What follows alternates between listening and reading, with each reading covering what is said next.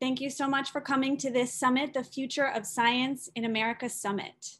So now that Election Day is behind us, we are eager to discuss the high stakes ahead for science and policy as we conclude an extremely difficult and at times devastating year, and as we approach 2021.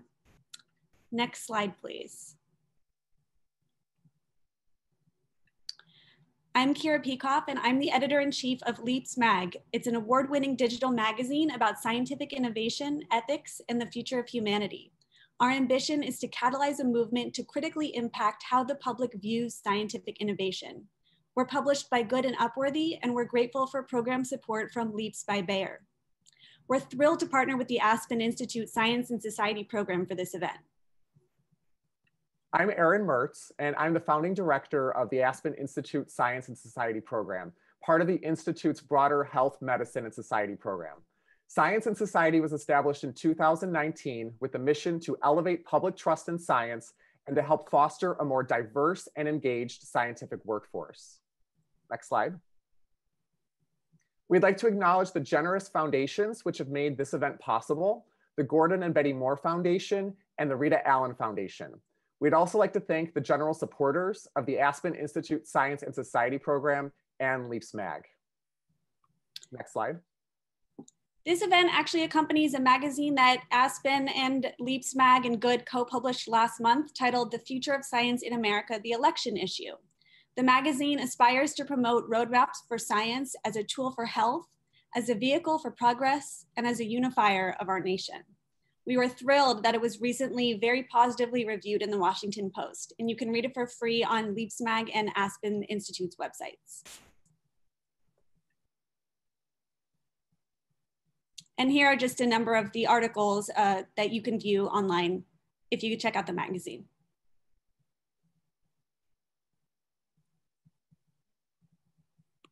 Next slide. We're thrilled to have a stellar lineup of experts today who will discuss the future of science in this country. The format for this summit is rotating paired conversations, during which 2 experts will speak for approximately 8 minutes before we move to the next pair. At the end of the 5 conversations, we will bring all of the speakers back for public Q&A. You can submit your questions using the Q&A feature at the bottom of the screen, and we will conclude the summit at 1:10 p.m. Eastern Time. We also have the chat feature open for all attendees if people wish to react to the discussion and or share information.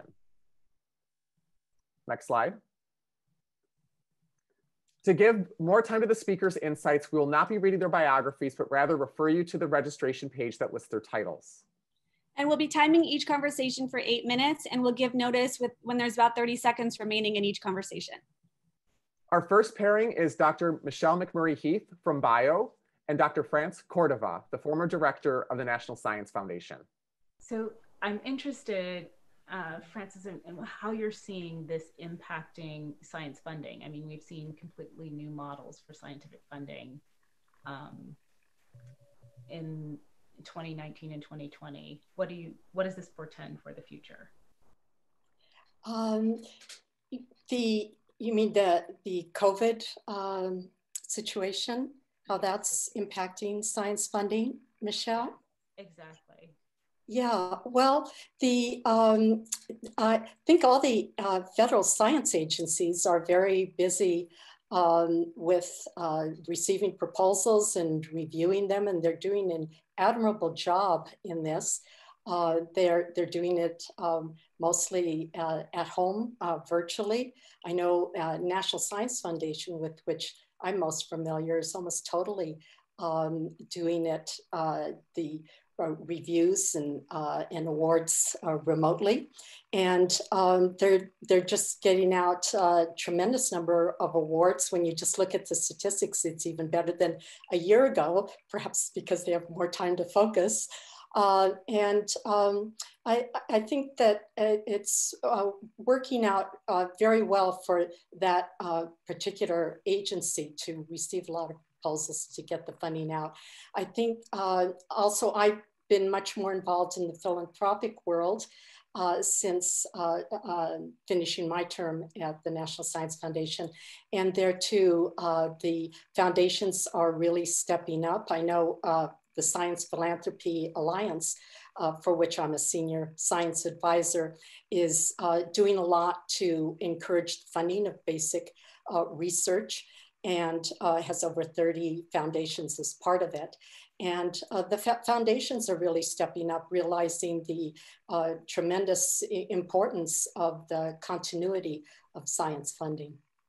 Wonderful. So, you know, there have been so many allegations of political interference in science funding and the COVID-related projects and agendas through this last year. Can public trust in science agencies further the progress of science to the benefit of the public? Well, that's a really important question, Michelle. Science, of course, is about a search for truth. It's essential that the public trust the science agencies to fulfill their missions, which have been authorized and funded and have oversight from Congress, which, of course, are the elected representatives of the people. So I think that the future of science in America depends on scientific integrity and relies on the trust of its citizens. You're right, there have been allegations of political interference in the agenda or projects supported by some federal agencies. Only this morning, I was reading a missive by the CEO of Sigma Xi, a scientific research honor society, about how protection should be established to preserve scientific integrity in federal science. I know the Union of Concerned Scientists echoes that, and many media outlets, including those of the scientific societies, have reported various instances. And I think that the fact that so many are concerned about these allegations and that Congress is clearly concerned is a healthy sign that the public wants to ensure trust in the science agencies. They want to hold them accountable, want them to be transparent and forthcoming about what they know. And that's a good thing for our democracies. I know many of the agencies have scientific integrity policies in place. The National Science Foundation is one of them. And in my term of 6 years, NSF didn't really suffer from political interference. We had lists in congressional waste books and all, which we carefully defended. But we were able to maintain our mission to further the progress of science. Although, of course, as an executive branch agencies, as the science agencies are, we're sensitive to the priorities of different administrations. In 2010, the White House memorandum laid out the basic principles for the development and implementation of scientific integrity policies at all the agencies. And many of them had published a few years later the scientific integrity policies that were consistent with the intent of that memo. Unfortunately, a Government Accountability Office study found that there was an uneven application and oversight of the policy, and found that a number of departments had failed to monitor compliance with the policy. So we have a ways to go. And Congress, I know, is very actively proposing requirements for scientific integrity among the agencies. For example, there's a bill in March of 2019 from the House Science, Space, and Technology Committee that would recodify existing federal activities related to scientific integrity, and requires scientific training programs on integrity and so on. And it had almost 200 supporters in Congress. I think that this issue that you bring up is going to really come to the fore with the new administration. It's an important one. You know, part of what we've been seeing in terms of public confidence in a potential COVID vaccine and the science around responding to COVID is public discomfort with how science can seem to understand something one day or seem to be going in a direction and then face a setback. How do you think we can better educate the public on the scientific process and how you sometimes take 2 steps forward and 1 step back, or vice versa? Well, I think that too is a superb question. I think COVID really brings that question to the fore and just opens it up, and people who perhaps didn't think deeply about the scientific process and were confused about why weren't there absolutes, that we have you know, a cure for this, or we said we were going in this direction. Why did it take us such a long time? Why didn't we get there? That the whole progress with COVID, with understanding its genesis, understanding treatments, understanding how to do the whole data analysis and contacts, and now of course the all important vaccines. They're understanding that it takes a careful, long time for science to address really important big milestones, big goals. We had a number of examples at the National Science Foundation, which that were tremendous breakthroughs that made the covers of things like Science magazine and newspapers all over the world, like the discovery of gravitational waves on Earth, the imaging of the black hole, and so on, that we were careful to report that these took decades really to come to fruition, and teamwork, global teamwork. And so I think that there is more of an effort on the part of scientists and engineers and the science agencies of everyone and media publications to really reinforce how long it takes and the different steps in the whole quest for truth. About 30 seconds remaining in this conversation. So we're in the midst, not everyone agrees, but we're in the midst of a presidential transition season. And I participated in the Obama transition team for NSF many years ago. What would be your advice to the transition team coming in to look at NSF right now? I think the agency is just remarkable in its goals, in its progress, in its team that has people exceptionally committed to the mission of the agency.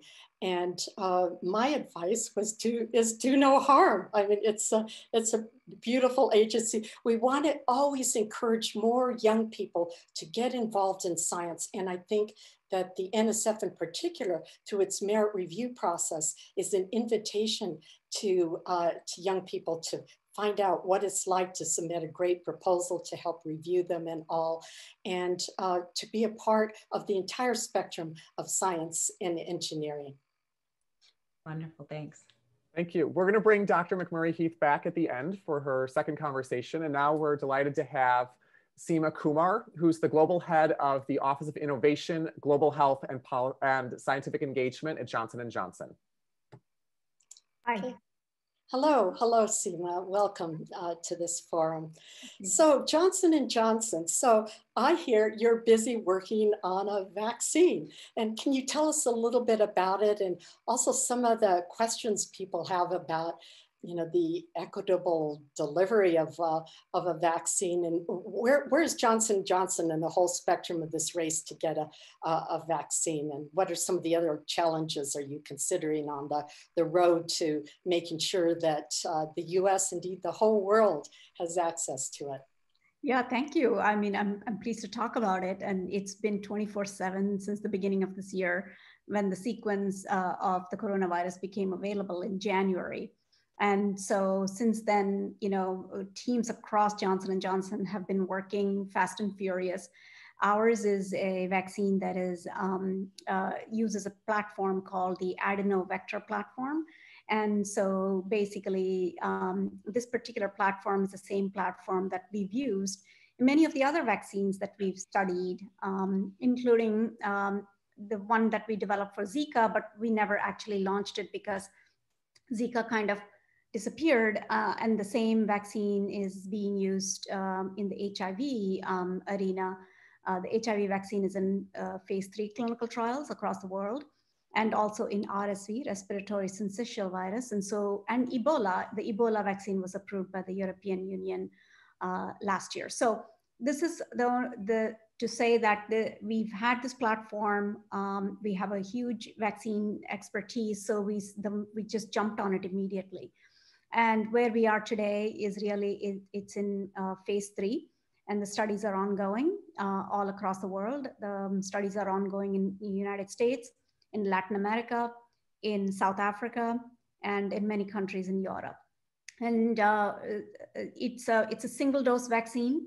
So it's fingers crossed. We're hoping to see the results soon, and our goal is to actually have the first batches of the vaccines available for emergency use authorization in early January 2021.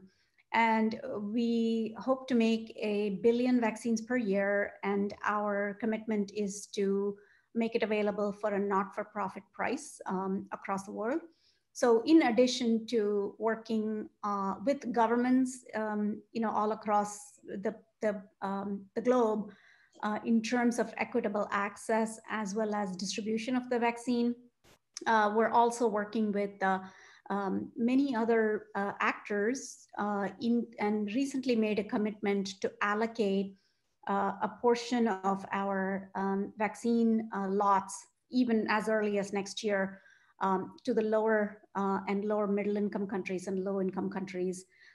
This is a commitment that we made at the UN General Assembly, where the G7 was meeting and making commitments to equitable access across the world. So eagerly looking forward to the results and hoping to make a big difference for the world. Well, that's just wonderful. I'm sure everybody's just really delighted to hear that. I know you're the global head of innovation at Johnson & Johnson, and where I've seen you last has been in Africa, trying to encourage young people through something called the Next Einstein Forum to become scientists and engineers. And I personally think that the future of science in America depends on the future of science in the whole world, and how we interact, engage with the whole world in making progress in science. So can you tell us a little bit about your efforts globally in encouraging young people to become the next Einstein, the next Madame Curie and all?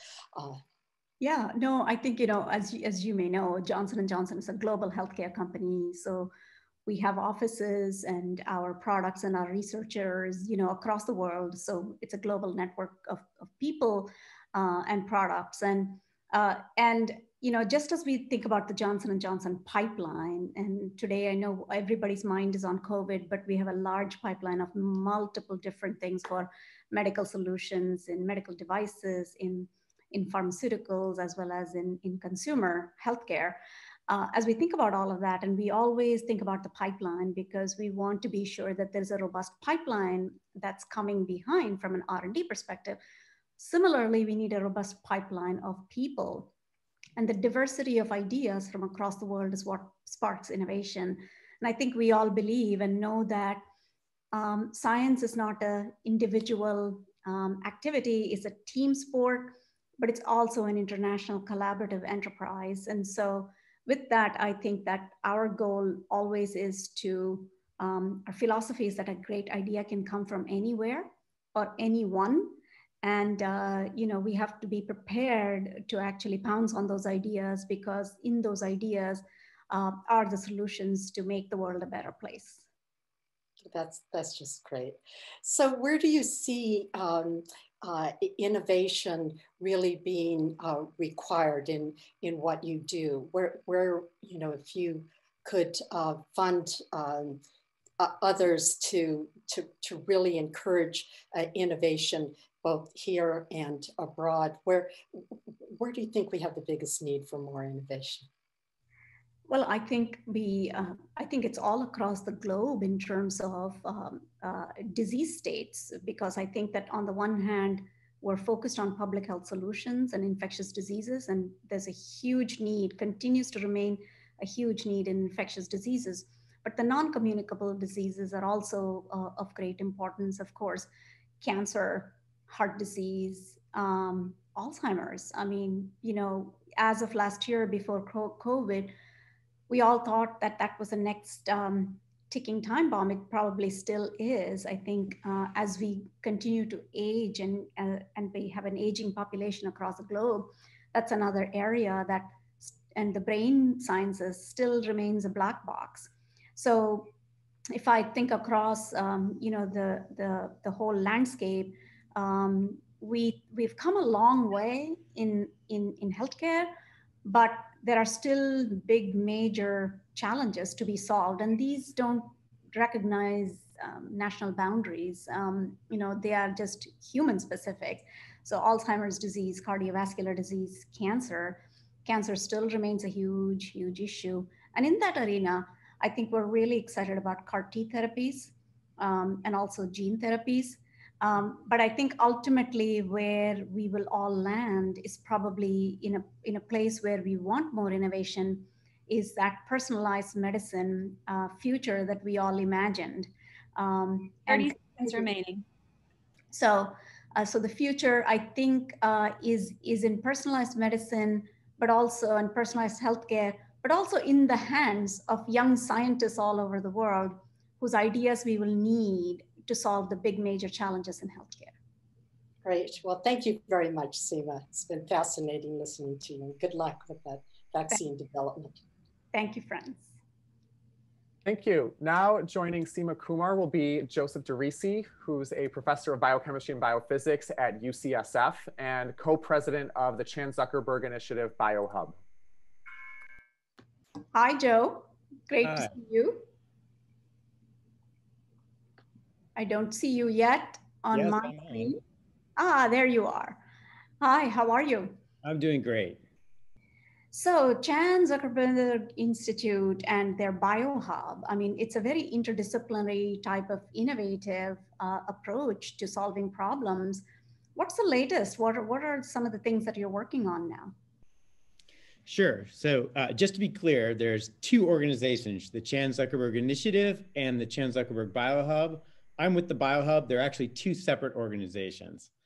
We're a 501c3 nonprofit research institute associated with UC Berkeley, Stanford, and UCSF. And, in this times of COVID, well, you're asking what are we working on or what were we working on pre-COVID? And it's actually kind of ironic. Pre-COVID, the BioHub, together with CZI and the Bill and Melinda Gates Foundation, we were working actually on a worldwide early warning radar system for emerging infectious disease. Kind of ironic. Mm-hmm. So yep. The idea, right, was to leverage microbiology infrastructure in low and middle income countries by equipping them with the latest in sort of genomic technologies training.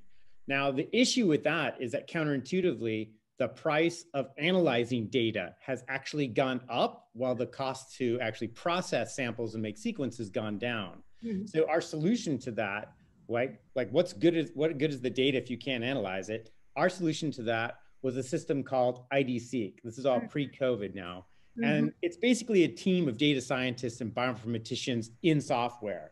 And it enables folks in their own country to analyze samples from people, insects, livestock, plants, the environment, whatever you want. And IDSeq acts to aggregate and centralize real-time analysis of that data, basically making an emerging pathogen dashboard for the world, right? That was the idea. Yeah. And in early January, the first week of January, I was in Cambodia. I was in Phnom Penh with the team helping to set up the system there. Mm-hmm. And it was with the Pasteur Institute there that the team in Cambodia used the system to detect one of the first Chinese tourists with COVID in the whole country, the first infection actually in Cambodia, and was able to sequence that genome in mid-January, very early on in this pandemic. And we thought, oh, great, the system's working. This thing probably won't go far past Asia. We were badly wrong in that, obviously. And so now fast forward to March, where are we now? And what are we turning our attention to? So we basically made a huge pivot. Everything we do now is all COVID all the time. Mm-hmm. We first spun up clinical lab testing here in the Bay Area to address the sort of the dearth of testing for our most vulnerable populations, safety net clinics, prisons, jails, skilled nursing facilities, et cetera. But more than that, we actually then deployed our genomic sequencing technology to be more actionable and useful. That is, every time or every 2 to 3 times COVID jumps from person to person, a mutation is introduced in the genome, pretty much randomly. Mm-hmm. Some not so random, but mostly randomly. And this effectively leaves a breadcrumb trail in the genome that allows you to trace back where the virus has been. And so this is an amazing tool. And so together with the Department of Health, CDPH here in the state, and our local county partners, we've been sequencing all the COVID genomes we can get, and then returning that information back to the counties in a way to make the information imminently actionable. So for example, you may ask, like, how does that actually work? So imagine that you have 2 skilled nursing facilities, both of which had outbreaks. And this is a real example, but I'm not going to name names, obviously. In the sequence data, we saw that they shared identical genomes, but they're geographically distant from each other. And we know that they didn't share patients. Yeah. So it immediately led to the conclusion that they had to share employees. Yeah. And then the Department of Health was able to find the linkages between these facilities to cut transmission chains short. We need to use every scrap of information we have right now to stop the forward transmission of virus. And that's what we're turning our technology to. I mean, and you know, with Thanksgiving coming up and the holiday season coming up, and there's already a spike in COVID cases, it's going to go even higher. So, I mean, the technology that you're talking about, I mean, it sounds amazing. It sounds almost science fiction-like, which is fabulous. So, given that, why is it that in America, where, you know, we're scientifically and technologically some of the most advanced nations, having so much trouble in preventing transmission? Well, there's a lot to unpack in that question. You know, one of the issues here, and you know, there are many issues ranging from political all the way down to sort of organizational, but let me address some of the obvious ones right off the bat. And I can speak mostly for California. We're a state of 58 counties. Each county has its own Department of Public Health that has its own health authority and jurisdictions. And therefore you have 58 different sets of rules, 58 different ways of doing things, 58 potentially different information systems.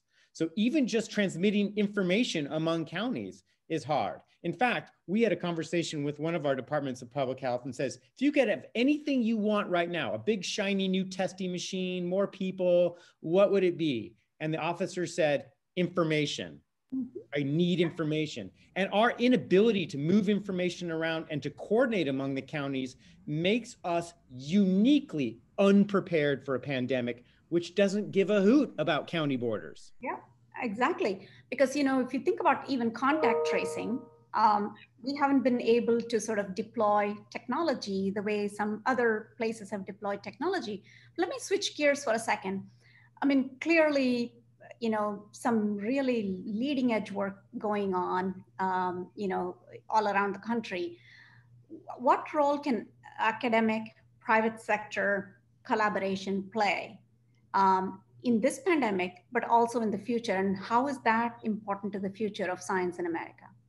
Yeah, sure. So, you know, in a situation like a pandemic, I really feel it's all hands on deck. You need to do what you have to do to get the job done. That's why we dropped all of our research projects. I don't care what people were working on before. Today, you work on COVID. And we turned all of our attention to addressing what the problem at the moment had to be. So that's why we spun up a testing laboratory. You know, we got a lot of criticism. Well, you know, there's a LabQuest and a Core out there. There's a Quest and a LabCore, you know, company out there. Why are you doing that? That's because we knew that the search would overcome everybody's capacity. Yep. And so everybody has a responsibility, I think, in academia and in the nonprofit sector who are in science to step up and do what they can in the moment of the emergency to the best of their ability, because you can't sit back and wait for the cavalry to come. Because if there's anything we learned in this pandemic, no one's coming. 30 seconds remaining. So you've worked in infectious diseases, you know, I think back to HIV and I think back to now, this is collaboration on a massive scale across, you know, scientific borders, across academic private sector borders. What can we learn from this sort of collaboration? Well, I hope that the lessons we learn are those that persevere. I mean, many of these lessons were learned in the 1918 pandemic, but were forgotten over the decades. We need to relearn how to work together and transmit data, information in real time in a way that's useful to everybody, and to have coordination across public health authorities, which right now we don't. And I hope that we learn to use these tools and technologies that are developed to now attack the things that prior to COVID really weren't getting the attention that they deserved. tuberculosis, malaria. You mentioned RSV. We still don't have an operational vaccine or drug for RSV. That would be amazing. And I hope we have a bright future because of this. And I hope the lessons of this pandemic will not be forgotten. Thank you. Thank you. And such a great note to end on. Thank you, Joe. Really appreciate you joining us. Thank you both. Now we're joined by Saad Amer, who is the founder of Plus One Vote, a nonprofit organization dedicated to getting out the vote on issues such as climate change. Hi, Saad. Hi, y'all. Hello. How you doing, Dr. Professor? Yeah. So I have a question for you. So now that the election's behind us, what are the next priorities for you and your peers who are committed to climate change and equality? Yeah, so I'd love to think that the election is behind us, but aside from the ongoing struggle of conceding what the results were, and the results are what the results are. Joe Biden is our president-elect. I want to also highlight the fact that the election in many ways is not over, and I want to put a particular highlight onto the Senate runoffs that are happening in Georgia. Right now what we're seeing is that the control of the Senate will come down to what happens in Georgia. There are 2 Senate races in Georgia where, the control of the Senate will come down to that. And in many ways, the ability for Biden to have a cooperative Senate will determine what he's able to do on science policy, whether it be for coronavirus or for climate change. And so I want to make sure that we highlight that that is not over, and that our mission at Plus One Vote is to make sure that we get as many people on the ground in Georgia to go out and vote for that Senate runoff. But when it comes to climate change, I think what we've seen over the last few years has been fairly cataclysmic in America in terms of what we're doing for climate change. One, I want to say, I'm glad that even in this conversation of all the science stuff that we're having climate change brought up, I think a lot of the focus of the science community has gone to coronavirus, and rightly so, but we can't ignore this looming crisis that we have. I'm, in addition to my work at Plus One Vote, I'm also an expert reviewer for the upcoming IPCC AR6 report. And, the IPCC makes it very clear that we need to reduce our carbon emissions in half by 2030. And what that results in, what that looks like is essentially a 7.5% reduction in emissions every year from 2020 to 2030. And it's 2020. We didn't do anything, and so we're nowhere on track of where we need to be to reduce our carbon emissions to be able to reach a limited 2-degree warming in global temperatures. And I think the United States in particular, if we're talking about the future of science in America, has gone backward in a lot of climate policy, from rolling back protections for clean air, clean water, clean car rules, methane emissions over the last few years. And as we're going forward, what we really need to see is a much more aggressive effort to push forward an agenda and on climate change. And what we've seen is Vice President-elect Joe Biden already say that he is going to re-enter the Paris Accord. But I want to note for everybody here that that's largely a symbolic gesture. Globally, the Paris Accord has done very little to actually limit our global emissions. Even in the midst of this pandemic, which, with a lot of industries stopping, one would expect our emissions to significantly have reduced, but not to the levels of what we need to see. And so I think that there's this sort of disconnect between what the science makes clear of what needs to happen on climate change and climate action and what we're seeing in terms of the political realities of America.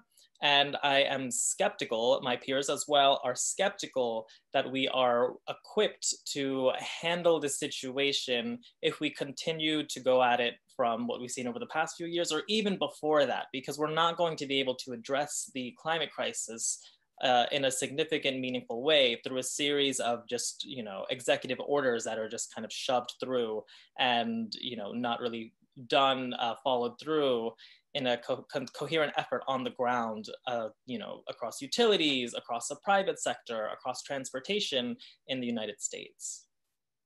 Right. So let's be provocative for a minute. Let's say that the Senate is not is not in the Democrats' hands, and what can the Biden administration do realistically in that situation on the climate change issue? Sure. So even in the incidents where, right now, obviously, presidency is Biden and Auntie Mamala is our vice president as well, and then the Congress is with the Democrats. And if the Senate does not go to Democrats, there's still a large potential to take action, limited though it will be. So, there's the ability for Biden to establish a climate mobilization office. I think what we need to see is a larger level, coherent effort to specifically fight the climate crisis that works across, the Treasury, labor, energy, transportation, agriculture, interior, across these different sectors. As we know, climate is a threat multiplier. It not only, increases temperatures, but it impacts our food, it impacts our water, it impacts our air, it impacts education, it impacts those that are most vulnerable, the indigenous, Black people, people of color.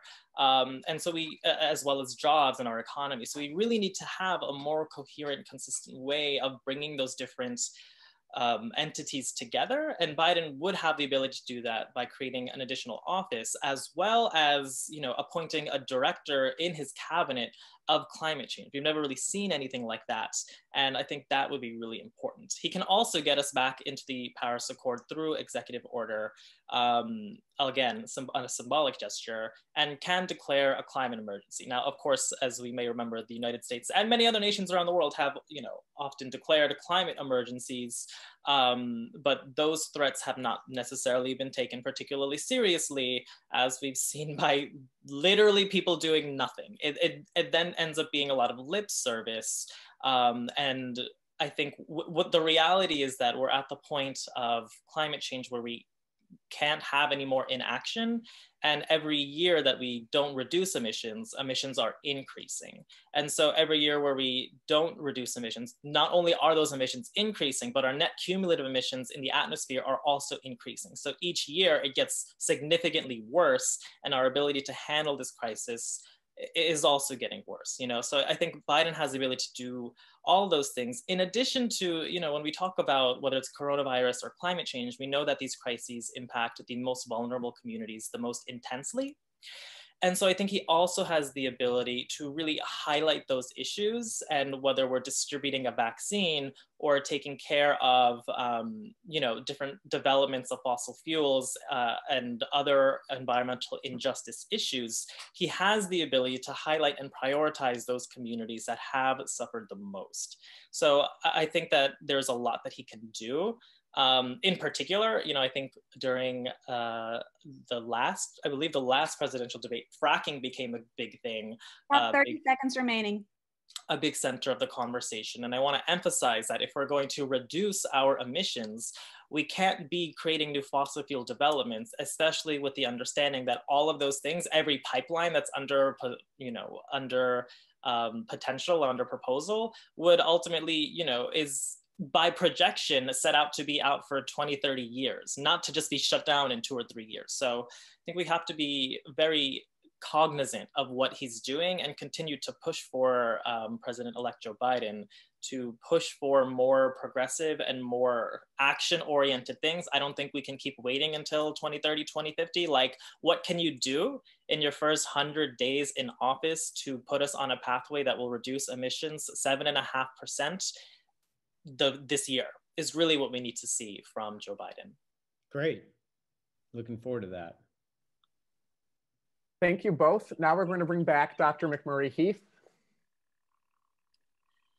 Hello, Dr. McMurray-Heath. Thank you for staying on here with us. No problem. So you are kind of a boss. You have thousands of people at BIOS who've been really doing a lot of the work in, development and research on coronavirus in vaccines. What's underway? What can we look forward to seeing? Obviously, the Pfizer vaccine developments have been a big thing in the news the past few days, but can you give me the low on what's to come? Sure, sure. Well, we have a small but mighty team at Bio, but we are a membership organization. So the Biotechnology Innovation Organization represents 1,000 member companies, all in biotech, of course, across healthcare, agriculture, and environment. So I was very interested to hear your comments on the environment because we think it's incredibly important and environmental justice is so key. And part of making sure that we have a more equitable society is also making sure that we have scientific breakthroughs in all of those areas that reach communities in need most effectively and immediately. And in COVID, the response by our member companies has been amazing. Just in the 10 months since the pandemic really came onto the stage, our companies have started over 800 research and development programs, all focused at finding therapeutics or vaccines to fight COVID. 191 COVID vaccines are actually in development. We hear a lot about the top 10 that are in the final clinical stages, and that's very important that they're there. The news this week from Pfizer showing that their vaccine is showing incredible efficacy. The news last night from Moderna that their vaccine is shortly behind and also doing well was great news. But it's important to keep in mind that we're also working on a lot of promising therapeutics. And just this week, we got an emergency use authorization, which allows for limited use of Lilly's antibody cocktail to combat COVID. So all of these are building blocks towards getting that real armament we'll need for a really concerted response. Now, it would be ideal if we had our biotechnology responses married to very sound and comprehensive public health measures as well to prevent the spread of COVID. And hopefully more of that will be to come. But know that biotechnology is not asleep at the wheel. It is really going out full force to try to help us combat this. Absolutely. And I think there have been some, like you said, some really incredible developments that are not the ones that are highlighted in the news, but still are helping us treat even the impacts of coronavirus. What do you think is sort of the biggest challenge in public health right now that you think needs to be overcome for you to be able to even use these technologies that you're developing in an effective way? Well, the biggest unknown hanging out there that I hear from a lot of our member companies is uncertainty at the federal level, to be quite honest. We really need to see a smooth transition between administrations to ensure that the U.S. Food and Drug Administration, which has been pivotal to this effort and really is responsible for declaring whether or not any of these new therapies or vaccines are safe and effective, continues to have steady, uninterrupted leadership. The same for the Centers for Disease Control and Prevention, which have developed the entire distribution protocol for COVID vaccines. So they will be critical in not just mapping out who should get the vaccines first, but how we will actually physically get it to all the locations we'll need it around the country. So those sorts of efforts cannot flag. They cannot wait on politics. We really have to put patients first in this whole enterprise. Absolutely. And I think as we're looking at the world right now, we're seeing a massive, massive spike in coronavirus right now. I'm not leaving my house. I'm fine on this Zoom call. You know what I mean? And I think that's going to continue for like the next several months. Obviously the holidays are coming together. We're all trying to, you know, get together for Thanksgiving and then Christmas and all that. You know, how do you think that that will play a role into the work that you are doing with BIOS? Well, it certainly hit home for everyone. You know, our scientists are not immune from, you know, missing their families and fearing for their children and trying to homeschool. Everyone is working through these restrictions and new realities. And so I think all of the scientists working in the front lines in our companies are aware of the urgency and want to do everything they can to get these solutions out as fast as possible. But it is going to be a hard season. I mean, we are used to being together as Americans at this time of year, not just in the December holidays, but also at Thanksgiving. And this is going to be a virtual celebration nationally. And we'll have to find a way to keep hitting home the importance of mask wearing, social distancing, limiting social gatherings, and not traveling if it's not absolutely necessary, because we still are not out of the woods, even though we see some promising biotech breakthroughs. And so you have done work for the Obama administration. You also worked at the FDA. Do you have any advice for incoming Vice President Joe Biden of what he can do to combat coronavirus and implement these solutions that you're creating? Well, one of the most interesting things I see in the conversations about how to gear up for transition is, this fear of involving a lot of folks that are really in the front lines of working towards these solutions. What we do, for example, in the Food and Drug Administration, and what we do in our companies that are developing these products and bringing them all the way to the patient bedside, is pretty unique. You don't see it in academia. You don't see it in federal labs. It's really a unique body of knowledge. And so I hope that as we're bringing stakeholders together around the table, that we include that body of knowledge in making sure. We've seen it with Operation Warp Speed. One of the leaders of that has a long history of really being able to deliver new drugs and solutions to patients. Mm-hmm. And that's really what we need to make sure that we see as well. So I'm very optimistic. I have hopes that it's going to be a great new day, but there is a lot of work still yet to be done.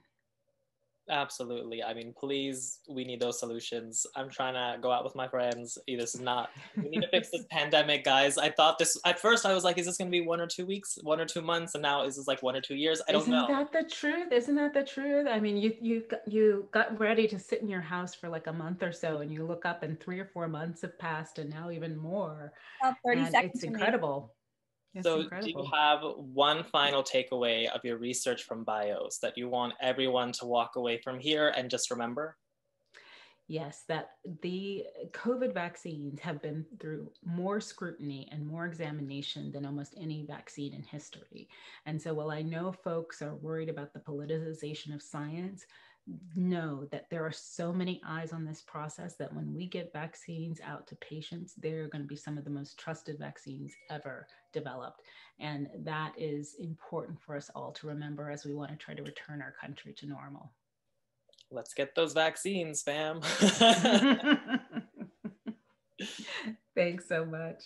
Great, thank you both. Now we're going to bring back all 5 of the speakers. We have about 20 minutes remaining for public Q&A, which we've been monitoring. So please continue to contribute your questions there. I'm going to ask the first one that came in from Natalia Shulga. And this can go to anyone who wants to chime in. What kind of concerted effort should be made to bring voice of scientists to the political body? Should it be new alliances or parallel efforts, and how should this be done? Maybe Michelle, we want to go first since you guys are doing something in that arena. Sure. Scientists are never shy to volunteer, and Seema and I have had the privilege of working together before, and scientists have great knowledge to bring to bear, and we're trying to renew scientific pride. I think there's been disparagement a lot of the scientists that work in industry to bring solutions to patients. And it's important to understand that they are really doing this to try to improve public health. So we need to make sure that that voice is included in the table, and that the public gets to see the hard work and the difficult path it is to actually develop some of these drugs and vaccines. And one of the things that I would add to that is just that for too long, this sort of the scientific world and the non-scientific world have not really interacted in a fulsome way. So I think that one of the key things that scientists and the public, and when I say public in general, non-scientists, need to do is actually engage with each other more, because it's for too long, science has been sort of seen as being in the ivory tower. And I think we need that engagement in order to make sure that this is a public dialogue in which everybody can participate. Yeah, I'd like to add something that there's lots of opportunities for scientists, including very young ones, to get more involved by through internships like with the AAAS and other organizations in policy work. And the the federal agencies and the federal government as a whole really needs a lot more people to step up and become part of it and bring their diversity of backgrounds and experiences to help out. And so I know what a struggle it is to encourage people to apply for these rotating positions that we have at the federal science agencies, but they're transformative.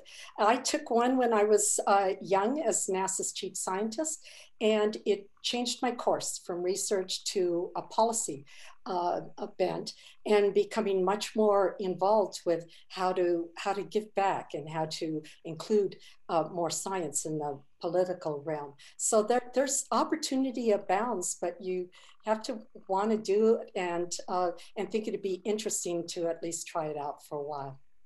Amen. As a former AAAS fellow, couldn't agree more. And I'd also like to add, I think that it's really important that, I think that in the political world, we see a lack of expertise from the people that are in office, from the people that are, even at like your local city council meetings and things like that. And I think civic engagement from the science community is really important to make sure that our elected officials are staying on track with what the science is saying.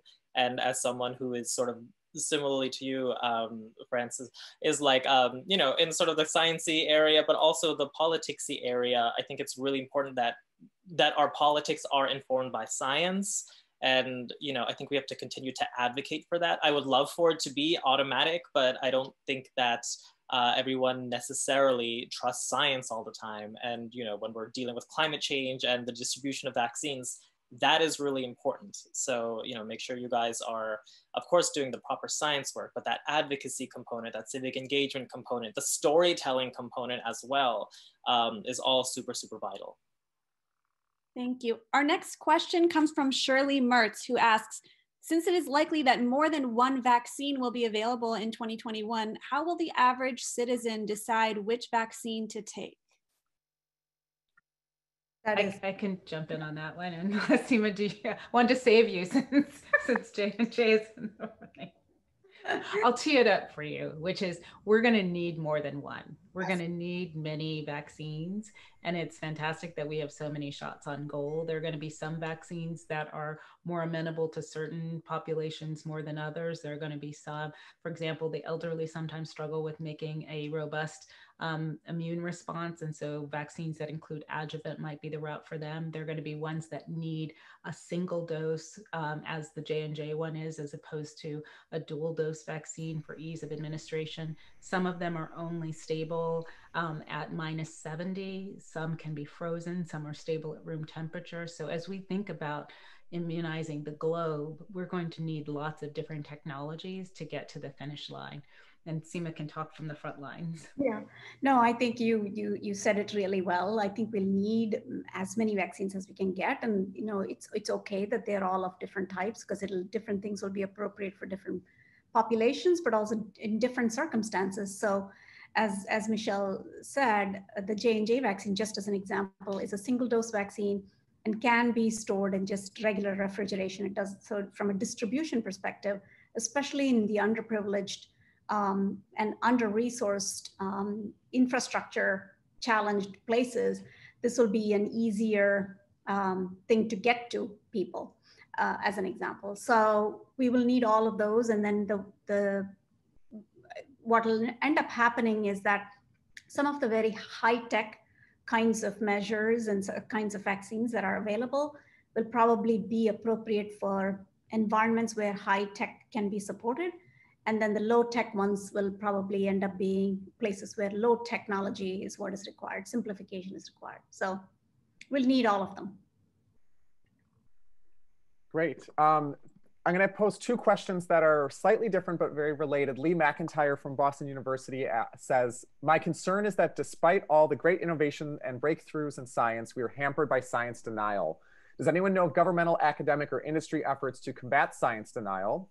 And also Adam Houston asked, what's the best strategy for increasing scientific literacy and who should lead that effort?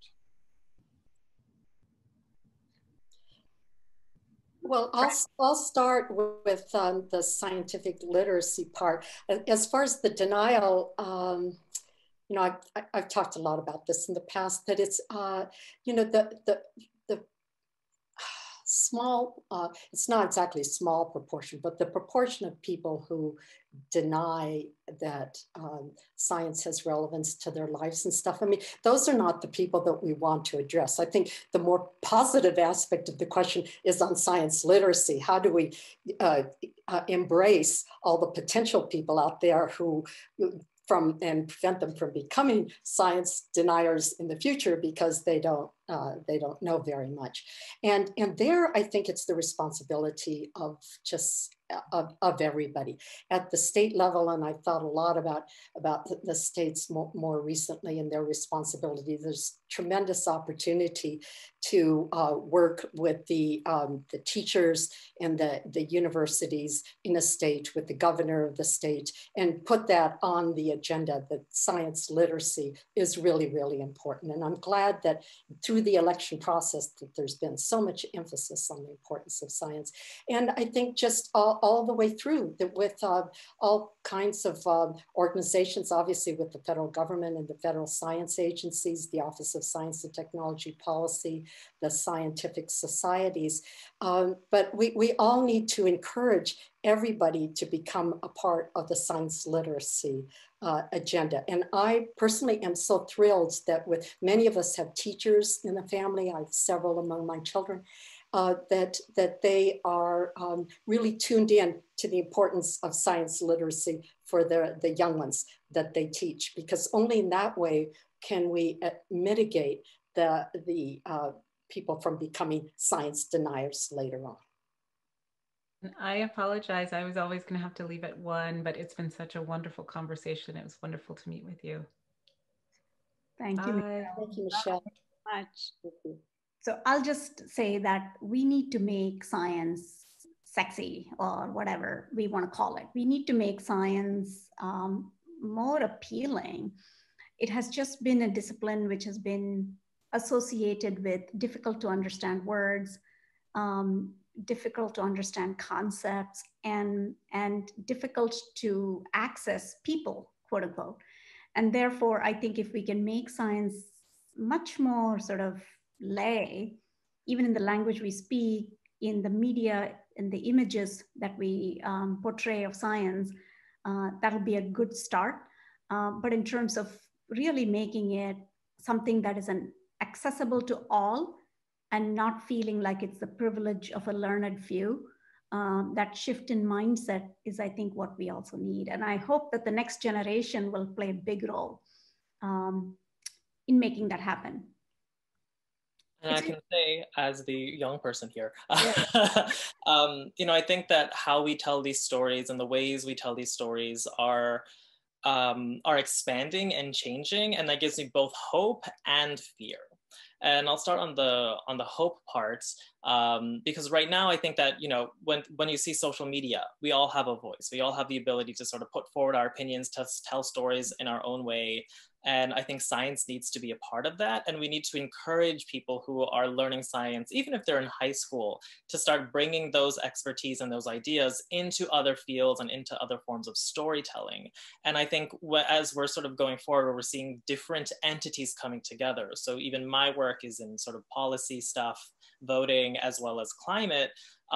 You know, but as we've been doing that, we've had the ability to work with like fashion and celebrity. And, you know, we recently had the ability to do a takeover of V magazine. And here's our cover with Taylor Swift and a bunch of other people who are talking about voting and the importance of civic engagement, getting out there and literally reaching millions of people online. And so I think we need to think about how we can change our modes of storytelling and bring together these different sectors so that at every level, people understand what's happening with science, what's happening with coronavirus, what's happening with climate change.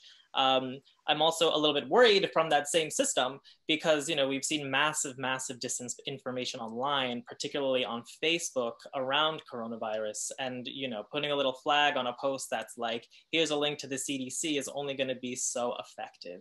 And so I think it's really important that as we move forward, we start taking action to sort of stop these echo chambers from developing online that are allowing the sort of breeding of these subcultures of people who are anti-vaxxers. science, or who are against science, or don't believe in climate change. I think it's important that we take action on that, and continue to allow for real science to be integrated into our communications. And I'm hoping that what's happened as a result of this pandemic is people care what scientists have to say. People want to know where Dr. Fauci is and what's up. So I think it's important that we continue to see more efforts like that, and more integration of science into really all aspects of our society.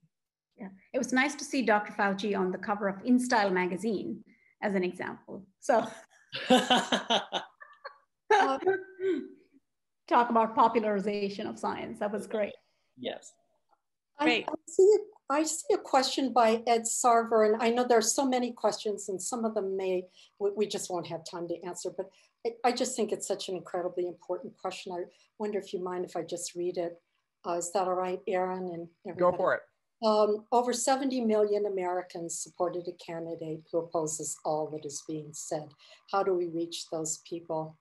Well, I personally wouldn't think that there's 70 million people who think one way and 75 or so million people who think another way. So I'm not sure about the first part of that sentence, but it is really clear that there's a lot of people that have to be reached by the kinds of things that have been said here. And that's something that for me personally in this whole election experience, that's what struck me the strongest, because my whole life is involved in science and engineering, and with people like that are on this call and that are listening to it. And I think that this election is an invitation to us to address that question. And I personally am going to spend a lot of time thinking about that and devoting myself to education and to outreach and to have Hispanic heritage. And as you know, this was a very complicated election with respect to the Latino populations. And they're not a homogeneous population. There are millions of them and increasing. And I feel very much when I think of my now deceased parents, that's just a way that I would like to, and each of us has a personal thing that we can step up to, that I think this election has not changed our course, but it certainly redirected us a bit to reach out to people that do not perhaps haven't enjoyed the access, the outreach that we have enjoyed. And once upon a time, we were those people as well. And I know I came into science late because I didn't have access, and then I was able to get it. So I just think that I thank that person for the question, and I think that's something we all need to turn our minds to now that the election is over. And I would add to that, I think that when you look at every poll looking at sort of what the public wants on the public, Democrats and Republicans, majority of each side want action on climate change. Majority on each side want a vaccine and action on coronavirus, right? So I don't think that believing in science necessarily falls along party lines, even though you might see certain messaging from certain leaders. And I think that it's really important that that's why it is so important that we continue to push and engage on these issues, because there is a fundamental disconnect in our democracy between what the public wants and is in favor of and what our elected officials are actually willing to put forth and make into law. So that's why it's really important that, it's more important than ever to actively vocalize your opinions, contact your representatives, contact your local officials, and let them know what it is that you actually believe. Because at the end of the day, what our politicians will put forth is what they think will keep them in office. And so, it's up to us to actively advocate for the science. Science on its own doesn't advocate. It just is the reality of what's happening. And so we have to be the ones that do that work and push it forward. And if you're looking for how to do that, you can join us at +1 Vote or donate to our organization. I'll put a link in the chat. But, I think it's really important now that we get engaged and actively use that science brain power that we have and translate that into policy making. Thank you. And we have one last question from Paul Misiewicz. How does science innovation proceed with the social distancing and other limitations posed by the pandemic? And maybe Dr. DeRisi, could you kick us off with an answer to that one? Yeah, so yes, it can. You know, there are a lot of safety precautions, SOPs you can use in the lab to safely work in the lab. We've been running a lab 24/7 since March at full tilt. And, you know, knock on wood, we've had no incidents. And that's because we have very strict mask wearing, very strict distancing. You know, you can't have people in the same room and all that. And you can, you know, with clever strategies and time and sort of revolving schedules, you can actually get quite a lot done, even with strict policies in place. It just requires you to be a little bit more clever, a little bit more thoughtful about how you deploy your personnel and how they work together. But it should not be an obstacle to getting the task done.